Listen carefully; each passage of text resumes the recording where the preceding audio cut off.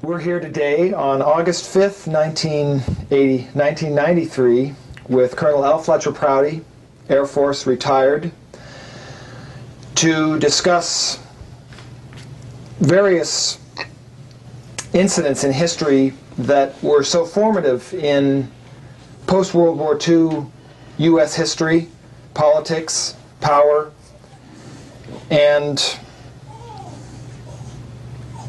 to look at things in more detail than is commonly done throughout the media in this day and age.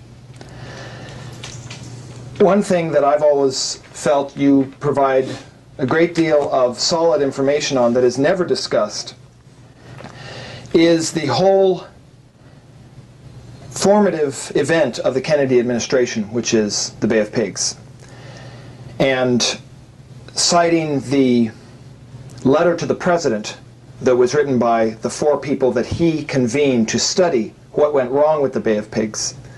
There's a great deal in that committee, the testimony that they heard from people, the way they operated, that is never talked about, that is crucial, it seems, to understanding how Kennedy got his sea legs, so to speak, when he became president, in seeing how things weren't working right with the failure of this operation. I'd like to have you tell us some about, perhaps start with this final report that was never found for years because people were asking the wrong questions, that indicates the perceptiveness of the president in trying to understand what had really happened so that it wouldn't happen again. You know, it's an awfully good approach to the problem because very few people have studied the Kennedy period before his death, or even have known much about Kennedy before he was elected president. You know, he came right out of World War II with a busy career during the war as a naval officer. He was elected congressman from Massachusetts, served as a congressman.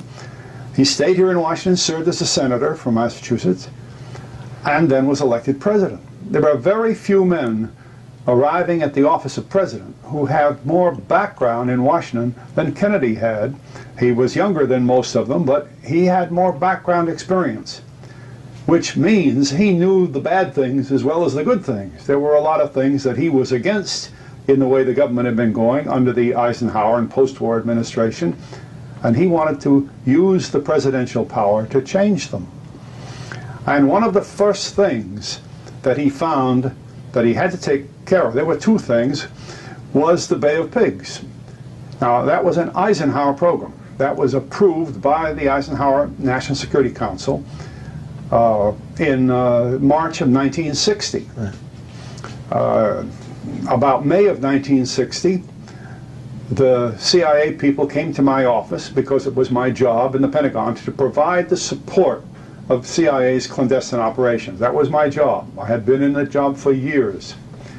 And they wanted to have the military open a base where they could train these exile Cubans who were perfectly willing to try to get back into Cuba and incite enough rebellion to throw Castro out, because that's what the original Eisenhower approval was, to try to get Cuban support for the plan.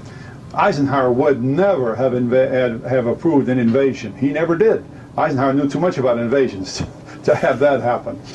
Well, you follow that through now from the mid-60s, and then you have this important event when Kennedy and Nixon had the TV debates just before the election. And everybody felt that the two were just inseparable. There was no way to tell who was going to be elected president. And they came to debate number 4, and Kennedy pressed the Cuban issue, the Castro issue, because Nixon had made so much of it, you know, that the government, we would overthrow Castro, we've got to get rid of Castro, he's a communist and all that sort of thing. And Kennedy, who knew as much or more about the program than even Nixon did, whipped Nixon in the debate. And let me tell you just a little personal incident as a part of my official duties, but it lets you see the validity of this.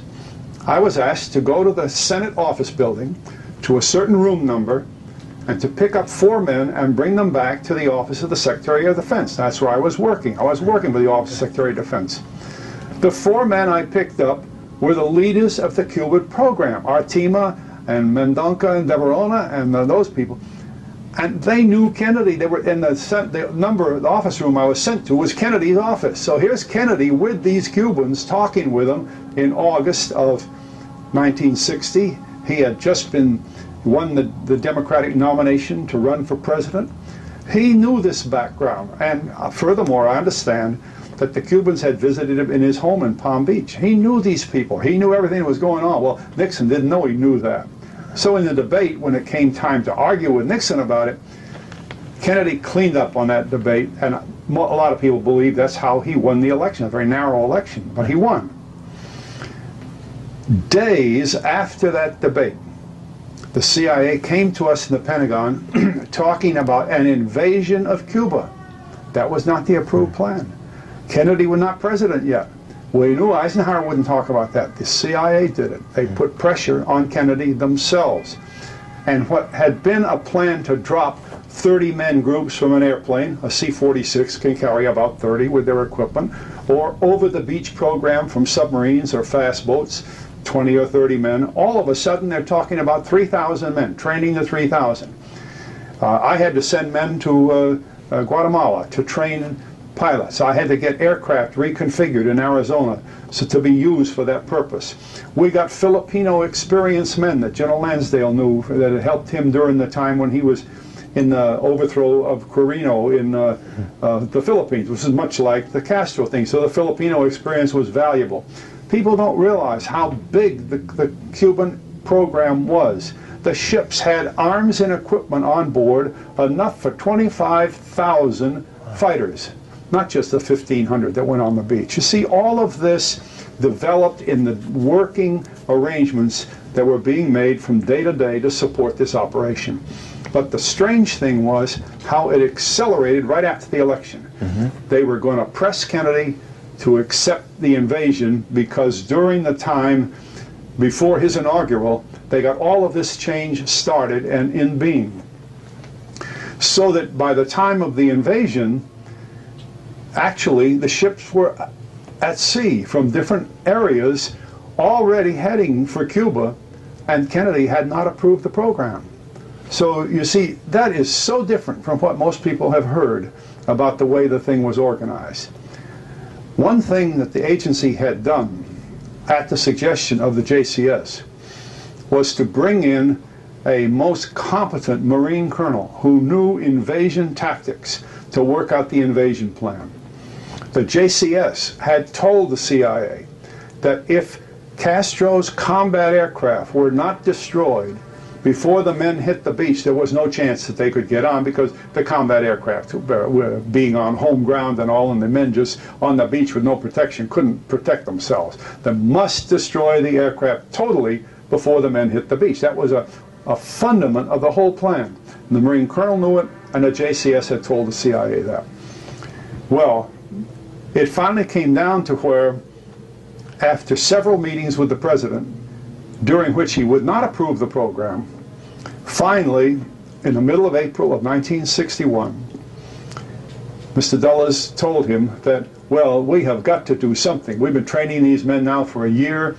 They think they're going to be brought into their home, and they think we're going to help them gain their country back again. And incidentally, the ships with the men on board are at sea, rendezvousing around the Vieques Island area. We must get an approval to go. Is there anything else to keep it from on?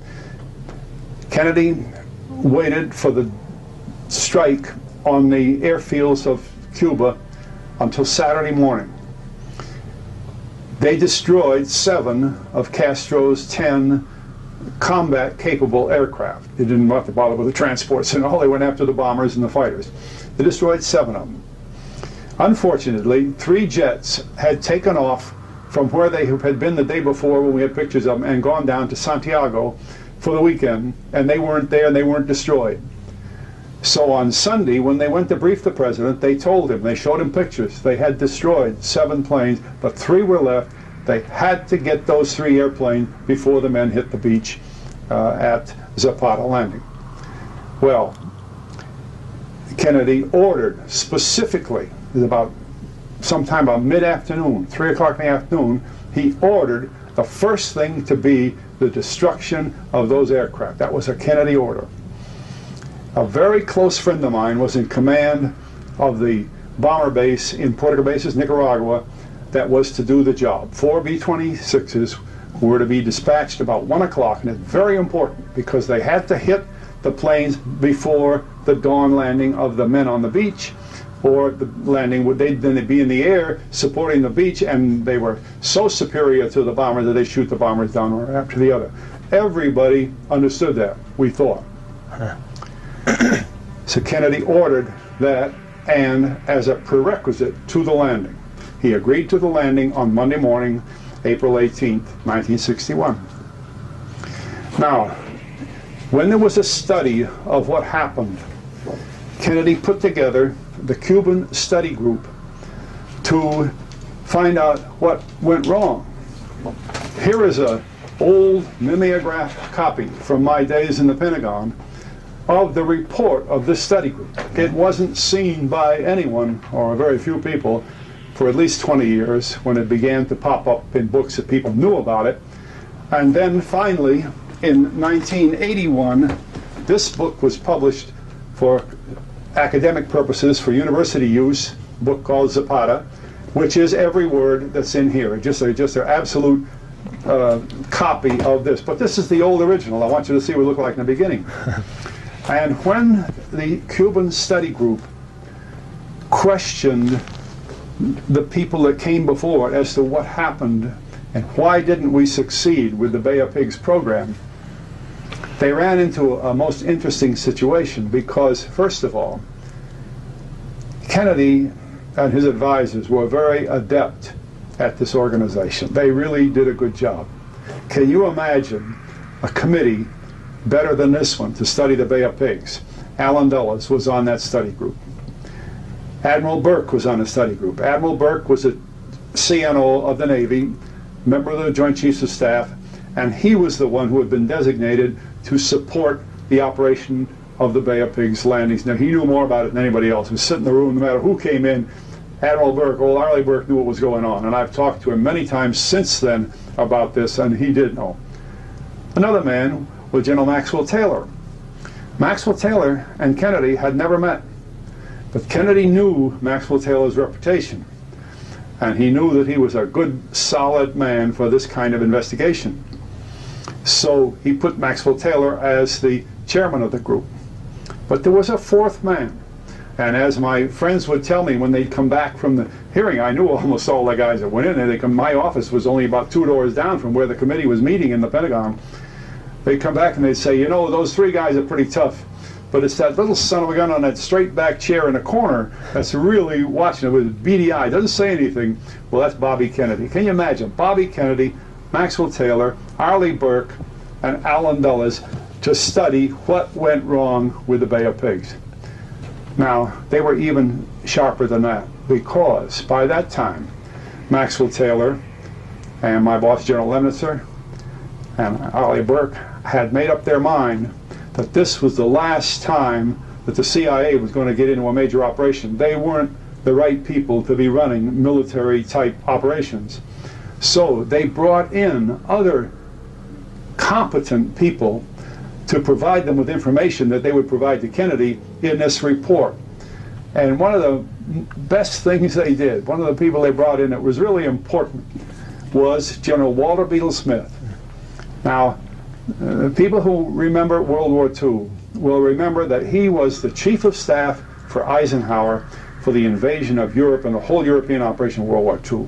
A very competent, experienced, reliable general.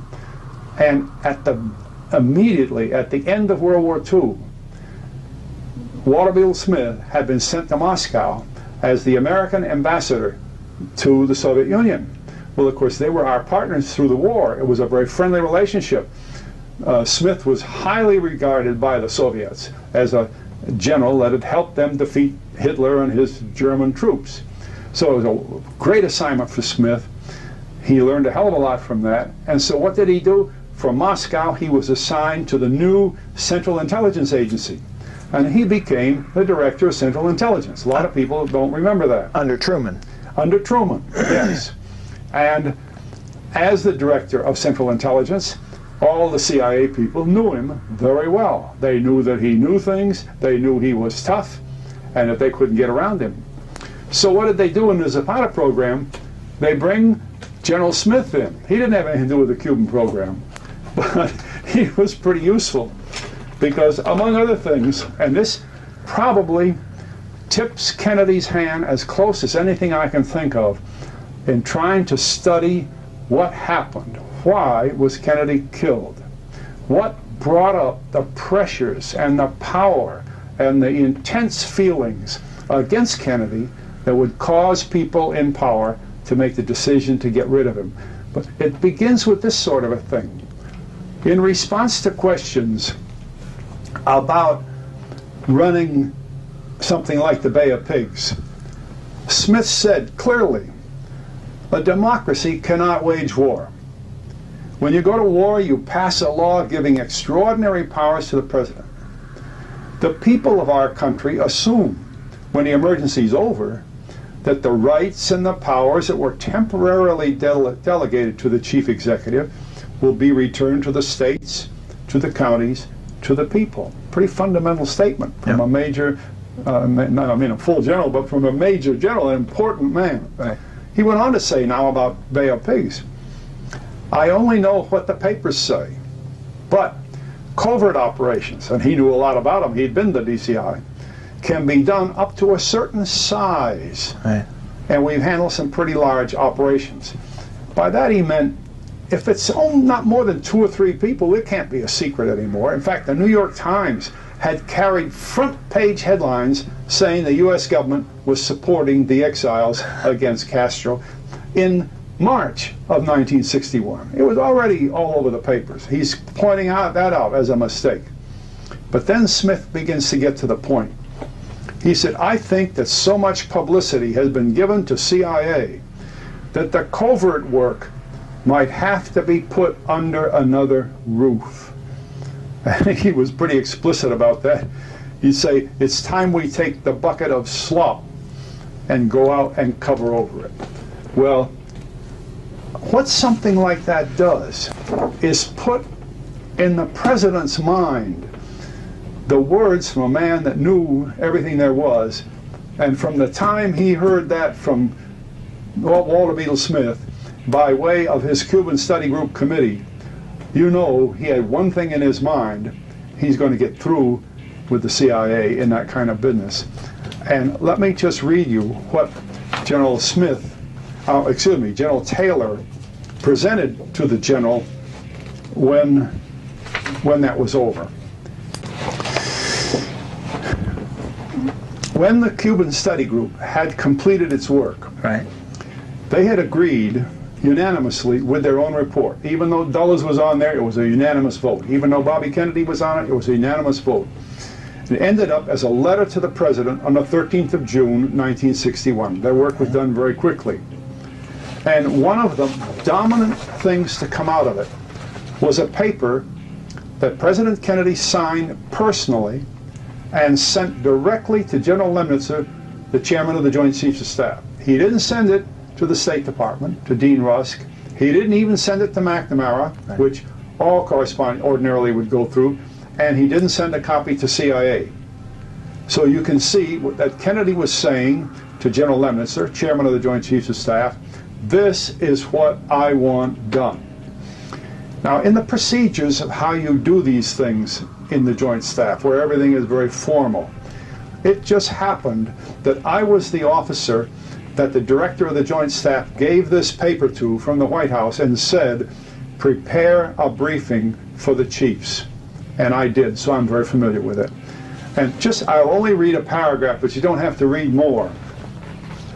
The President informed the Joint Chiefs of Staff that the President regards the Joint Chiefs of Staff as his principal military advisor, responsible both for initiating advice to him and responding to a request for advice. He expects their advice to come to him direct and unfiltered, and that the Joint Chiefs of Staff have a similar responsibility for the defense of the nation in a Cold War as they have in conventional hostilities. Now, in the terminology of the government, to say that the Joint Chiefs of Staff have that responsibility in the Cold War, he's saying the CIA will no longer have that responsibility. You see? That was a stroke of the pen that was as powerful as a thunderclap. And when I read that to the Joint Chiefs of Staff, you could have heard a pin drop. And I was told, Colonel Prouty, take that back to the files. When we need it, we'll call you. You know what that meant? They were going to wait until the situation had been completely prepared for this next step forward, because that's a major change. They understood the implications. Yes. They realized, how can the military in uniform go into covert operations? I mean, the ridiculous POW MIA situation that we have now is a result of that. 15 years of the Vietnam War, everybody that went to Vietnam was under the command, operational control of a CIA man. Well, then how can he be a prisoner of war? He's a spy. And that's what the enemy thought. They didn't give a darn about all the fine print. Right. So you see, the Chiefs of Staff knew that.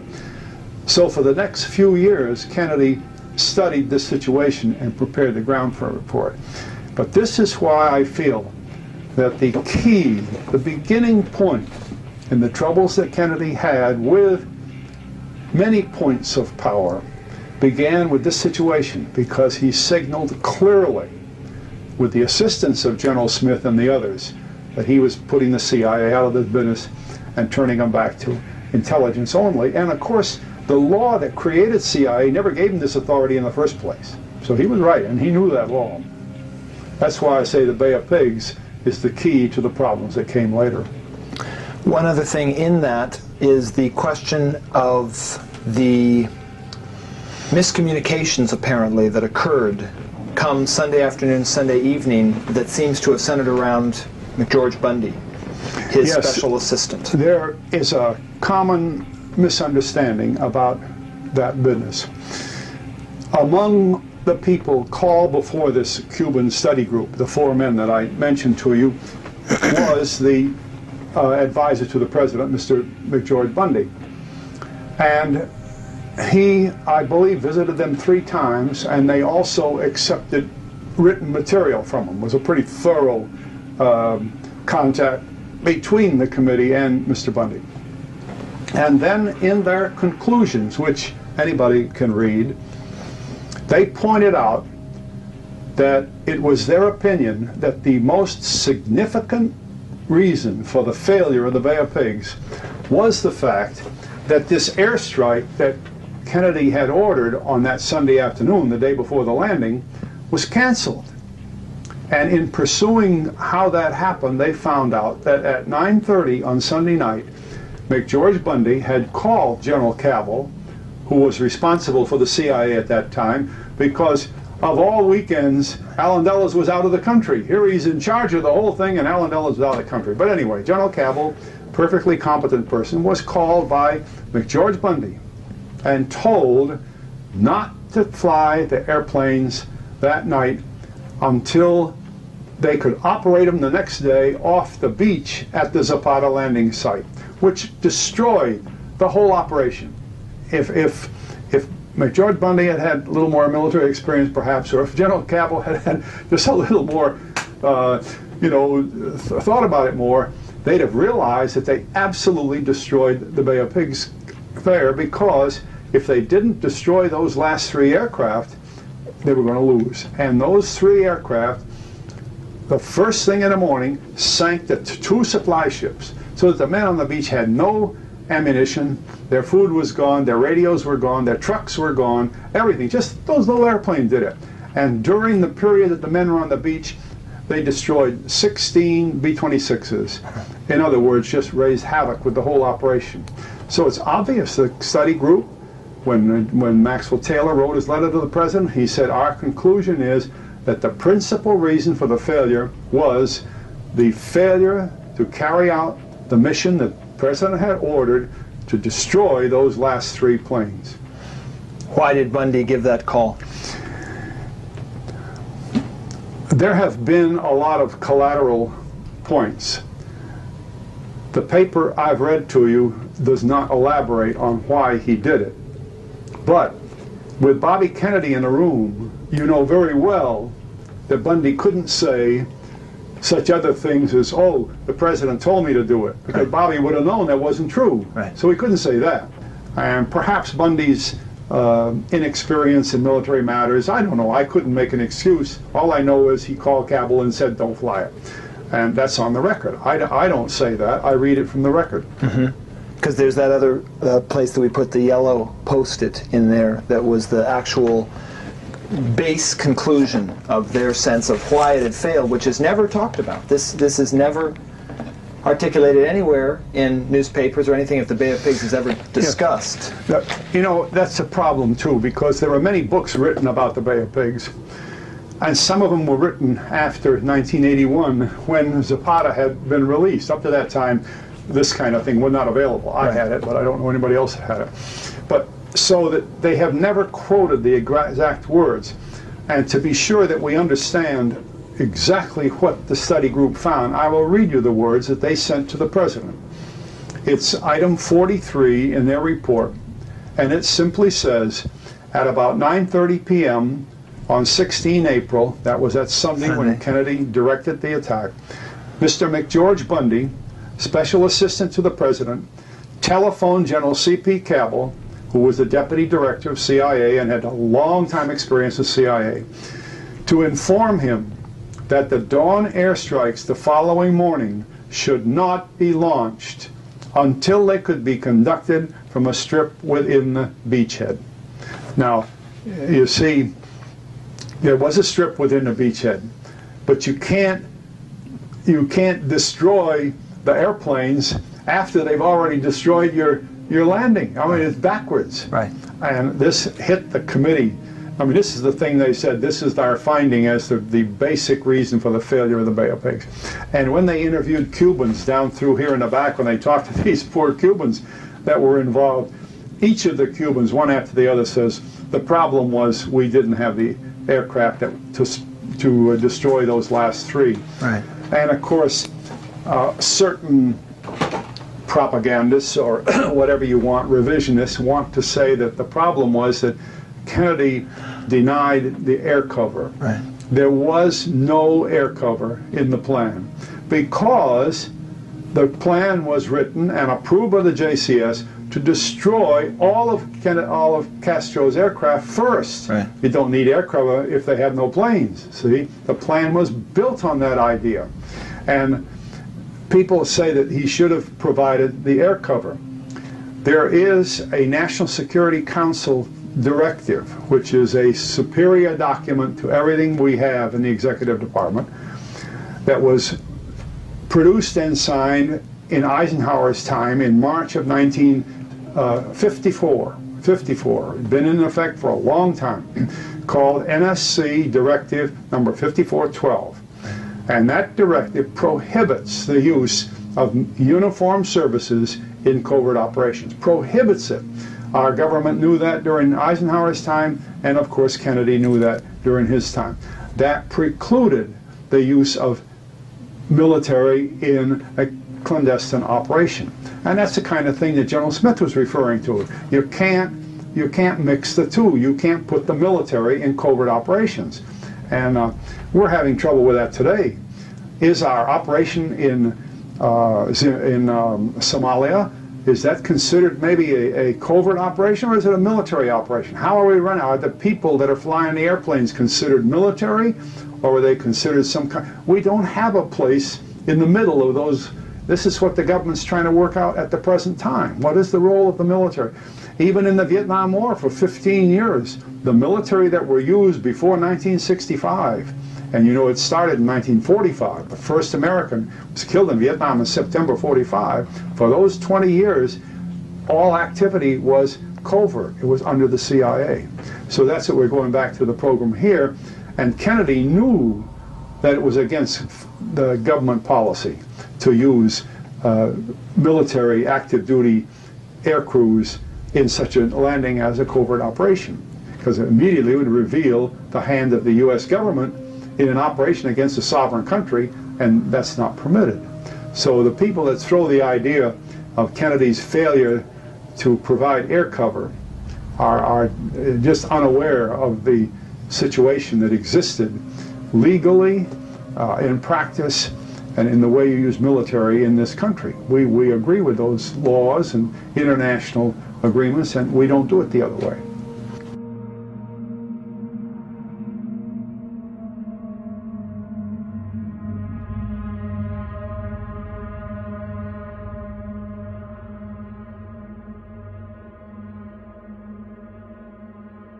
You see, that's a good way to link the two together, because historically these two things ran together. They were essentially the same thing. They were major CIA operations that the generals knew were too big to even be thought of as covert operations.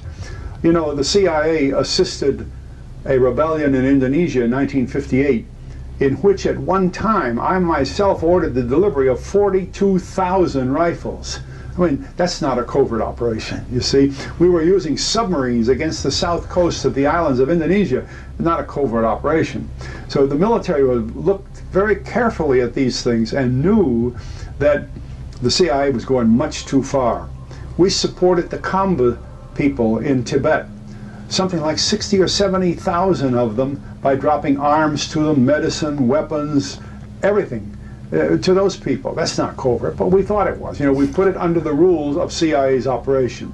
And this is what Kennedy was facing during that transition from the Eisenhower time, when the CIA had begun to get into all these things.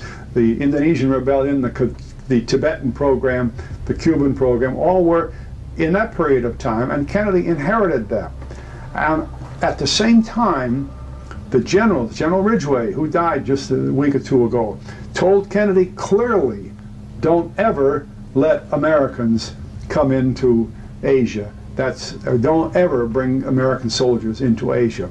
And General Bradley, I used to be General Bradley's personal pilot, and I know the gentleman, one of the finest men ever put a uniform on. He gave Kennedy the same answers. Eisenhower, in this book here on the foreign relations of the United States, says how bitterly he opposes the entry of American divisions into Vietnam.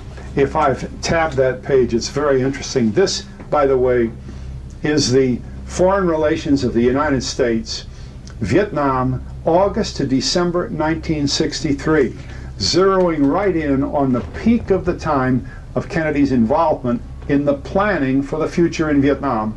And anybody that wants to think that Kennedy was not deep into the activities in Vietnam doesn't realize that during this period of that time, there were meetings going on day after day after day in the White House, in which my own boss, General Victor Krulak, was involved, Maxwell Taylor was involved, McNamara was involved, and what that would mean is when they'd come back to the office, the rest of us in the Joint Staff were involved, supporting the President in the development of these plans, because he knew that he was either going to have to make the decision, as he did in NSAM 55, right, to get the CIA out of this covert work, and with the CIA out of, say, the operation in Vietnam, he saw no role for the military. And it was perfectly logical from the Kennedy point of view and from what the Joint Chiefs of Staff had told him, that we should not be in Vietnam. And when he wrote this document, which, because of our movie JFK, Oliver Stone's work, where we introduced the subject of the National Security Action Memorandum number 263, right, which was written and signed on October 11th, 1963, saying that all American personnel would be out of Vietnam by the end of '65. That was Kennedy's decision after all of this work spanning this period of 6 months. And here you can read day by day by day the meetings were, well, I counted over 50 meetings that are listed in this book in which my own boss, General Krulak, attending meetings with President Kennedy on Vietnam. And as Kennedy worked his Vietnam policy out during that period, he arrived at what you might call a scenario. He wanted to be sure everybody understood what he was doing. So he sent General Krulak quickly to Vietnam. The idea being, published in the papers, that he was going to get the last-minute word in Vietnam to see how things stood. That was in late August, or? Late August. I think he actually traveled in September, Okay. because I myself was sent to the SINCPAC headquarters in Hawaii to meet with Admiral Felt, and I have yet never revealed the reasons for that meeting, but the two had a very strong, I was doing a lot of writing for General Krulak, and they were very much related. And when General Krulak came back, he met with Kennedy and discussed up to date the things he heard from the people out there, which of course we knew by telephone anyway, but it made the scenario more reasonable. And so immediately Kennedy ordered Maxwell Taylor and McNamara to go to Vietnam. And so they went late in September, I believe it is. After a very busy flying trip, going all over the country, talking not only to President Diem, but to his opposition, because by that time Diem had some serious opposition in his country, they came back. Well, they had brought a big trip report for the president. Now, it's absolute fantasy to think that two busy men like General Taylor and Mr. McNamara are going to make a quick flying trip all through Vietnam, traversing the Pacific Ocean and everything, and write a great trip report while they go. It would be written right in the Pentagon. But more importantly, it was being written as a result of these meetings, and Kennedy was dictating the policy daily to these people that he met with. His staff in the White House, people from State Department, people from CIA, and the military. And when McNamara and Taylor got back to Hawaii, a jet carrying the report landed in Hawaii and gave it to him, a big document, big, with leather covered, with President John F. Kennedy on the cover and all that sort of thing. They couldn't possibly have done that while they were traveling. And then they had the time to review the report as they flew back to Washington, usually a 8-hour, 45-minute trip in those days, in one of the Air Force One aircraft. And they left Andrews Field in a helicopter. They arrived on the White House lawn and presented it to the president. It had just left him about 2 days earlier. And here was the trip report. That's October 2nd of 1963. And that trip report contains the information that Kennedy had approved, that he was going to bring 1,000 men home by Christmas time. That's 1,000 military men. And by the end of 65, the bulk of U.S. personnel. Now, bureaucracy is an interesting thing. We learn what certain words mean. If he had said he would bring home the bulk of American military personnel, you would assume that the military personnel were there. So he'd bring them in. And most people who write about that period say Kennedy was going to bring home or not bring home. He was going to, they used the word they were going to withdraw the soldiers. Well, they weren't going to withdraw them. They weren't there. Withdraw is not the word. That's wrong. And many people have been writing for The Nation magazine and other magazines like that, trying to explain Kennedy's mind, overlooked the fact that we very carefully inserted into that document, bring home the U.S. personnel. And what did that mean? The CIA people were coming on. So again, that lowered the boom on the CIA, and this time it was the last time. They were going to be out of covert operation completely. So NSAM 55 began the movement of getting CIA out, and 263 closed the book on it, and by 65 he would have had no CIA people in Vietnam at all, and they'd been there since 45. So you see a good long period of time, 20 years. And in other countries too, he would have stopped them from being in covert operations overseas. It's very fundamental points that if you look in the right books and at the right reports, you get them all, and they're all backed up. These are not my words. I happen to be there, and I happen to be working in them. But this series, especially this latest book that had just been released, gives you the answers to what people have been looking for years. But the trouble is that during this period, countless history books have been written about Kennedy, about Vietnam, about the post-war period, about the Cold War. And the writers have not used this sort of material. And unfortunately, the books are, what would we call them, fantasy or mythology? Concoction. Incorrect. I belong to the Society of Historians for American Foreign Relations, a wonderful organization of thousands of mostly history professors all throughout the country. And as we have our annual meetings, one of the complaints that arises more frequently than any other is the quality of history books today. Quality meaning, are they true? Are they revisionist? There's more things been written about Kennedy that are absolutely untrue since his death. There's no sense of killing a guy twice, once with a gun and once with a typewriter. And they're untrue. And what I think people ought to do is refer to the work of these generals, like this report at the Bay of Pigs, or refer to these works, papers from the State Department. They're listed as the Foreign Relations of the United States, and see what the facts are. Or refer to some of the gentlemen that are mentioned in here who are still with us, God bless them, because those are the important things. And that tells us what really happened. And this is why when I worked with Oliver Stone, we were working from this kind of paper, and that's what stirred up so much opposition. Because when these big-time writers in the New York Times and the Washington Post and other papers said, there is no substantive history to back up what Stone's putting in the film, all I need to do is read these books. There's the substantive history.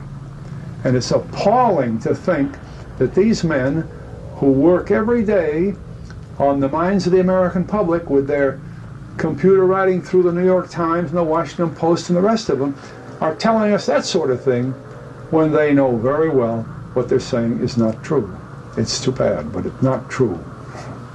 And as you were saying before, the Taylor-McNamara report, which became, in essence, the formalized text for 263, you were involved working under Krulak in writing a lot of what became their report that they gave back to Kennedy when they arrived on the White House lawn, that was derived from all these meetings. Yes, and you know, people have to understand, when you talk about the Joint Chiefs of Staff, there's an organization called the Joint Staff. Now in my day, by law, it could not exceed 400 people. And so I was one of 400. And people say, well, what's your job? Our job is to do this kind of thing. When General Krulak would come back, he'd throw notes on the table before 5 or 6 of us, or even tape record, cassette recording. And he'd say, there's what we did today. Now look, each one of you do such and such a part you've been working on, and we'll get this report the way the President wants it. Right. And when it was the way the President wanted it, that's when it went out to Hawaii to Taylor and McNamara, so that when it came back, the President was ready to sign it as his policy for Vietnam, which was he was not going to put American troops into Vietnam. Where we put, do you know how many troops were really in Vietnam? 2,600,000. And 58,000 were killed, let alone all the other people that were killed. By the time it was all done? By the time the Vietnam War was over, 2,600,000 men had been rotated through Vietnam. We don't very often think about that. We dropped more bombs from aircraft in Vietnam, in Indochina, than all of World War II. People don't have any idea what Vietnam really got to be after the death of Kennedy. Well, in all of those big numbers that I'm talking about, the money that rolled out went at least to $570 billion. Now, if Kennedy had not died, he would not have put those people there. Not just the 500,000 that were there at any one given day, but the 2,600,000. And if the people didn't go, they would not have had to spend the $570 billion. Well, there were, as General Eisenhower said in his great speech, which was the opening of the Stone film, that's great, that beware of the military-industrial complex. And when you threaten such a complex with the potential of 570 billion, and then you're going to bring it down to nothing, you are bound to get some hot-headed decisions. And the removal of the president is not a very difficult thing to do. Just think of the list of presidents who've been wounded, shot at, killed since World War II. A lot of people don't know that even President Carter was threatened with assassination. And President Reagan had a bullet in him. It's a very, very different world when we don't use things in a factual basis and really know what's going on, because then the public is so badly confused. Plus in debt. Confused and deeply in debt. You know, I don't have, my book is here. I don't know whether I can, but in the book, I could show you, just to make a point, because I knew the document, I inserted in this book of mine the picture of these men coming back to Washington with this report. It's on the coffee table in the president's office. And if anybody thinks that that huge report could have been written while they were running from one place to another in Vietnam, you see that big report on the coffee table in front of the president, and Maxwell Taylor and McNamara there? That is the report of the trip. They couldn't have done that on the back of envelopes while they were running. Right. And it was very carefully designed by Kennedy to support his Vietnam policy, you see. He had no, it's like saying he was to blame for not providing air cover for the Cubans. Here's something people are saying he had no polish for Vietnam. He was going to do. The thing that's very interesting about Kennedy's death and this work,